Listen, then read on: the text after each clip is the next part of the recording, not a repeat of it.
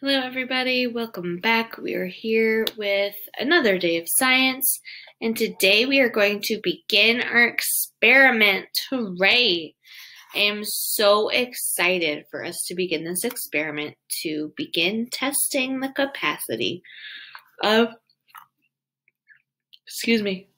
our boats. Now I have 3 boats here, all of the same size. We are testing our boat at the 2 centimeter level today. Okay, I'm going to mark this boat with a permanent marker. I marked it with a felt tip pen earlier, and that's just not going to cut it once we add it to water. So I'm going to set that one down. Take the lid off of our marker. Now, yesterday, you saw that what we need to pay attention to is how we set our passengers or our pennies into our boats, because if we pay attention to that, then we will be able to get a fair assessment of the capacity of our boats, right? Remember, if we put all of our pennies in one portion of the boat, it begins tipping unevenly. And then once the water level reaches that lip of the boat, it begins to spill over, tipping and filling our cup, and then it begins to sink, right? But if we put our pennies into our boat, so remember that's if we stack them up, but if we spread them out,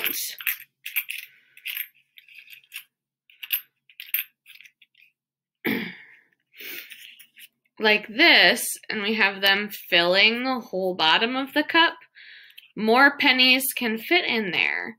And then instead of the cup tipping, the cup begins to lower as a whole, again, instead of tipping. And if it lowers as a whole, that water level comes up to the brim of the cup at once, and then kind of surrounds it and fills it together. And so then you'll have more pennies or more passengers in your boat at once, instead of just being able to fit a few in there before the cup fills. So we are going to test this today. And because we're true scientists, we are going to do 3 trials, not 2, 3, so that we can get an accurate measurement of our cup's capacity. And we are going to take the average of our 3 trials. Okay, so I have 3 cups, remember, because we wanted, and I have a bucket of pennies because we wanted dry pennies and dry cups each time, so that we can make sure we have the sturdiest cups available and that we're not adding extra water or extra weight to our cup as we go along. Okay, so I'm going to get started because this is going to take us a little time. So here's cup 1, 2 centimeters, and they're all cut right at the 2 centimeter line. I marked all of them. So cup 1, I'm going to tilt this down so you can see it. And I'm not throwing them in there, I'm placing them in there. So penny 1, and I'm going to try to do them in pairs so that it's kind of even from the start. Whoop. Okay, I'm just going to hold it right there so I can get the pair on.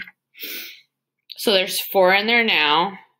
5, 6, 7, 8, 9, 10, 11. Okay, so 11 pennies made it sink. So that means our capacity is 10. It was still floating with 10.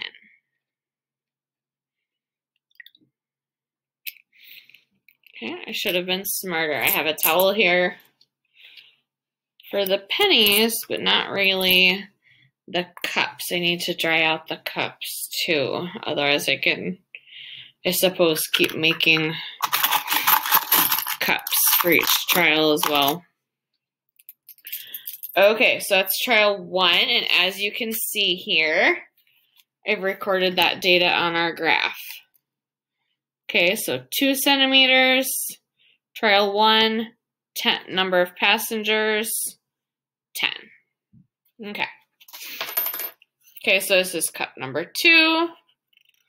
Again, upside down, 2 centimeters.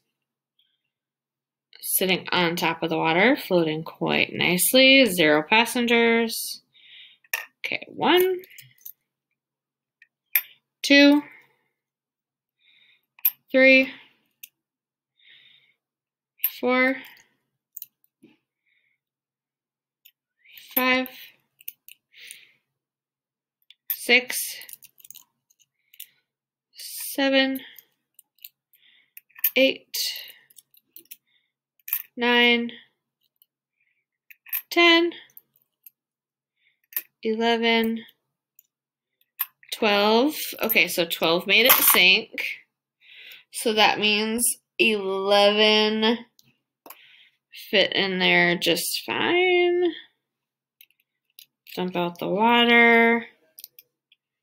Empty out the pennies. Let the cup sit upside down. Okay, cup number 3. 2 centimeters again. Floating on the water.